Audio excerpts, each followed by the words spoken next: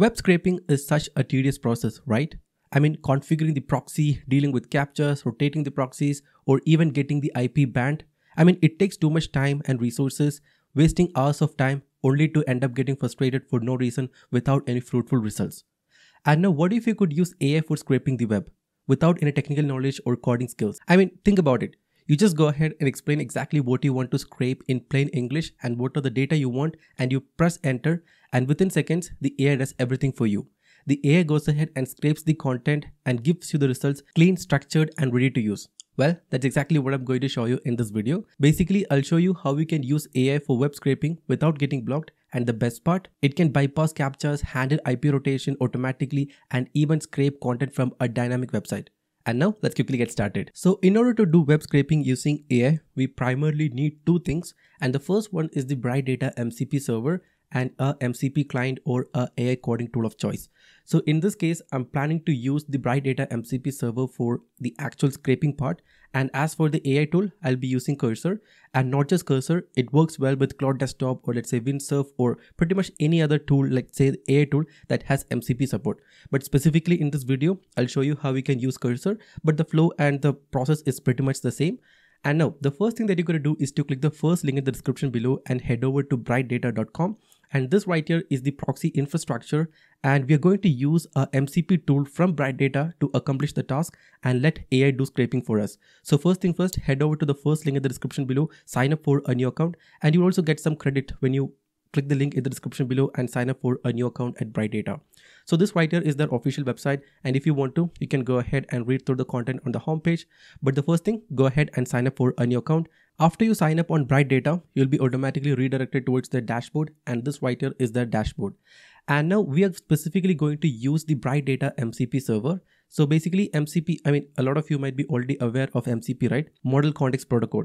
So basically it allows LLMs to interact with third-party services. So basically it is like a protocol. And now the next thing that you're going to do is to click the second link in the description below and head over to this GitHub page right here for Bright Data MCP. And if you scroll down, you'll be able to find this code right here. And this is the only piece of code that we will need to configure everything. So I'll head back to Bright Data.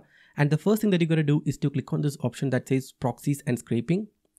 And now, first of all, you need to create a new zone. So I'll click on this add option.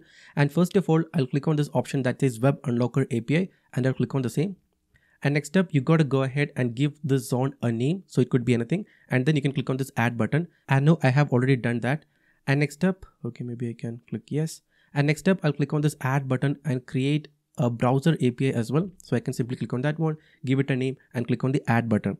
And now once you have created both of them, you can find the same in here. So as you can see, here we have the Web Unlocker one, that is the Web Unlocker API. And we also have the scraping browser one, that is browser API as well. So we have both of them added. And next thing that you're going to do is to open Cursor and configure the Bright Data MCP server. And trust me, it's way easier than you think it is. So I'll go ahead and quickly open Cursor. So here I have opened up Cursor. So if you don't already have Cursor installed on your computer, you can just head over to cursor.com and download and install the same.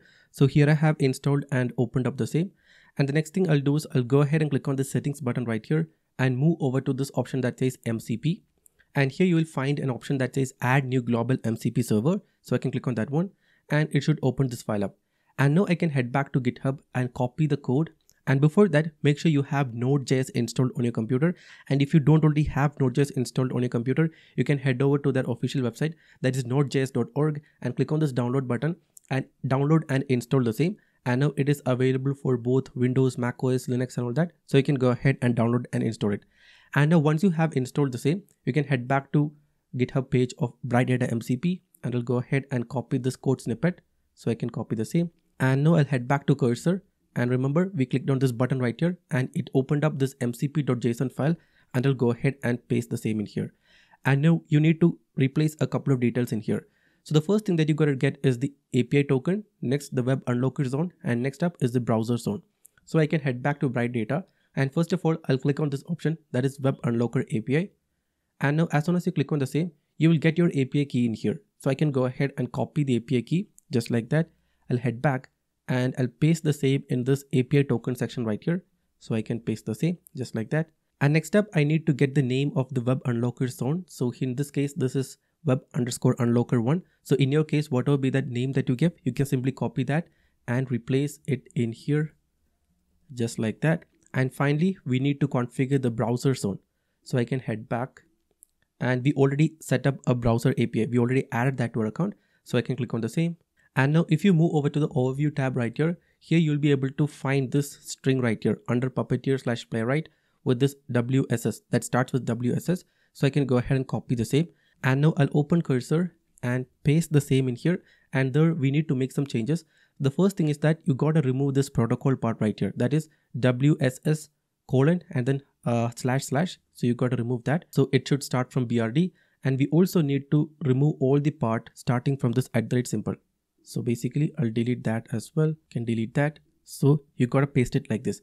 Basically you want to delete this much part right here and also this much part, and you only need to include this section right here. Okay. And now once you have everything, you can simply go ahead and hit Ctrl+S to save everything, or Command+S if you're on Mac, and that should be it. You have successfully configured the Bright Data MCP server on Cursor, and now you can go ahead and start using it for scraping everything, or literally anything. Let me show you how. And now if you head over to the settings and click on MCP, you will now find the Bright Data MCP here, and maybe I can refresh it once. Okay, let's wait for it. As you can see, it has turned green. That means Bright Data MCP is active on Cursor. And these are all the different tools that are available within Bright Data MCP, and you can use them directly within Cursor. And now in this video, I'll show you a couple of use cases, but the point is you can literally do anything. So I'll basically show you a couple of use cases, and now you can customize, and whatever be that use case you have, you can literally go ahead and ask the AI, and it can literally scrape anything on the web.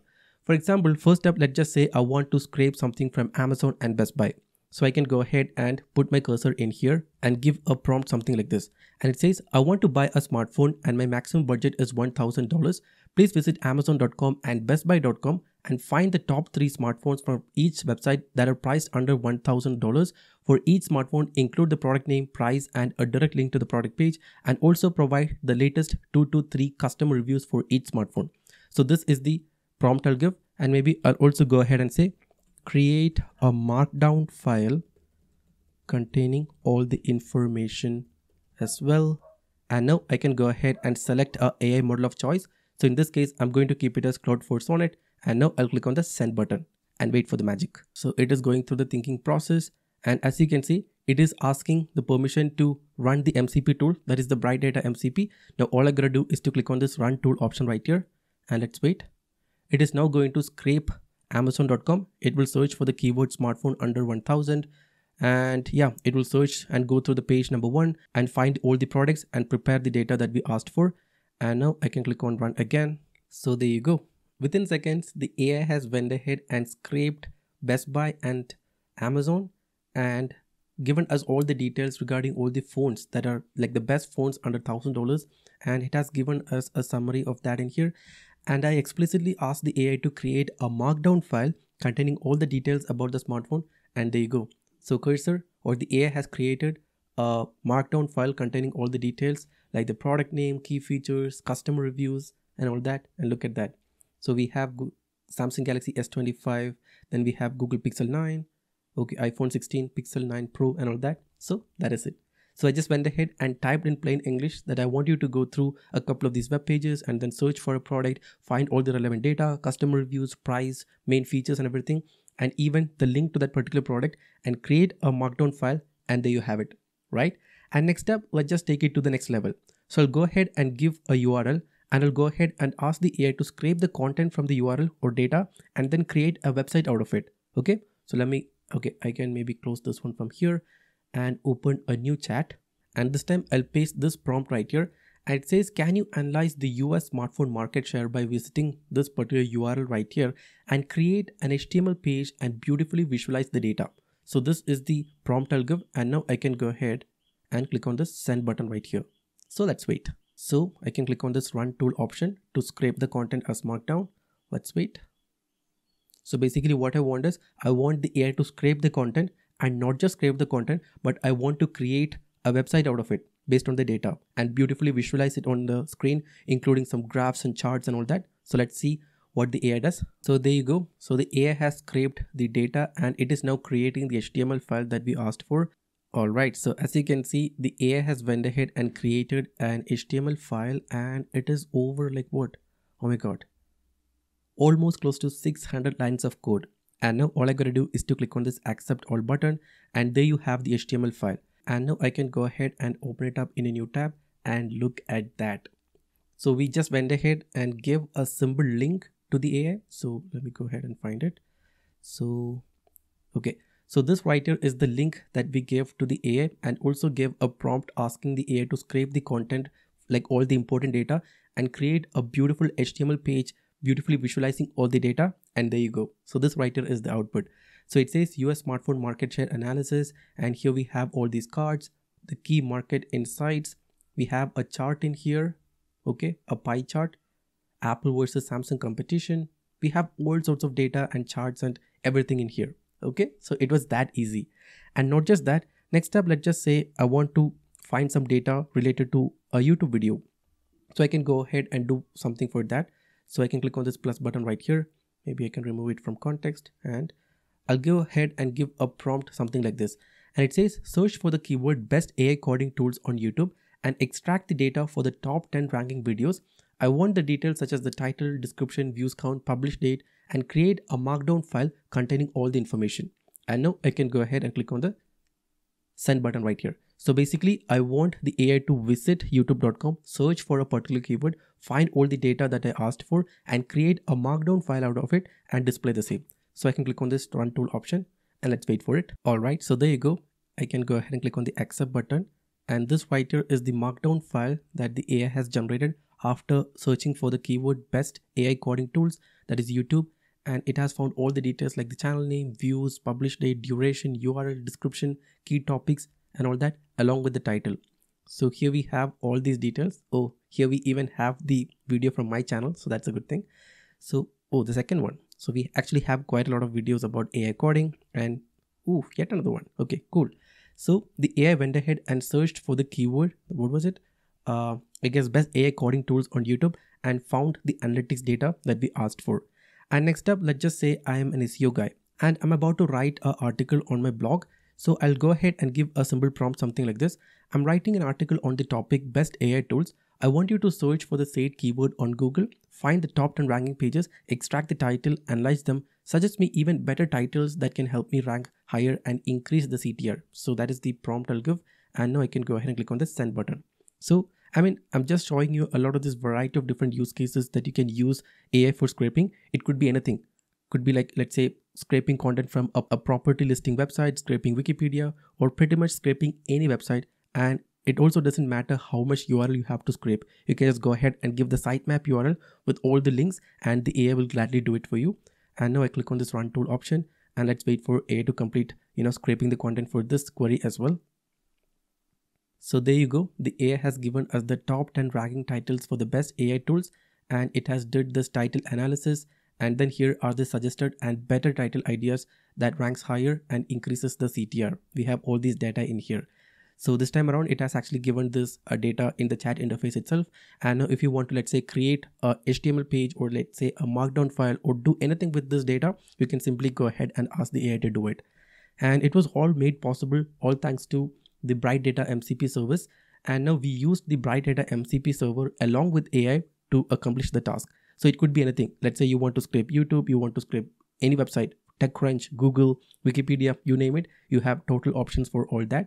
So the process is pretty simple. You go ahead and copy the code for the Bright Data MCP server. You open Cursor or Claude Desktop or any other tools as such and configure the MCP by adding the code in here. And as you can see here, we have a wide variety of different scraping tools like LinkedIn web, people search scraping. Then we have Etsy, eBay scraping, Amazon, Yahoo, hotel listings, Facebook company. Then we have Reuters.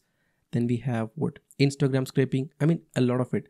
And now after you add all of this, you can simply go ahead and give prompts as to exactly what you want to scrape. You can go ahead and give the name of the website. Simply type it. I want to scrape data from this website, create a markdown file or create a website out of it. Or let's say beautifully visualize it in charts and do all that. And now all you got to do is to get all these details by creating this browser API and web unlocker API, drop it in the code, that is the MCP config file, add it to Cursor, and you should be pretty much sorted.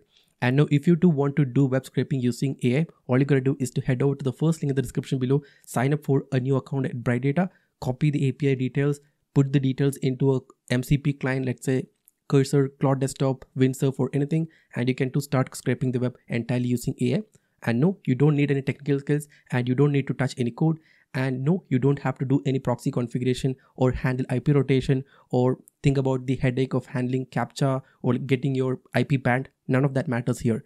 AI does everything for you. So that's pretty much all I wanted to show you in this video.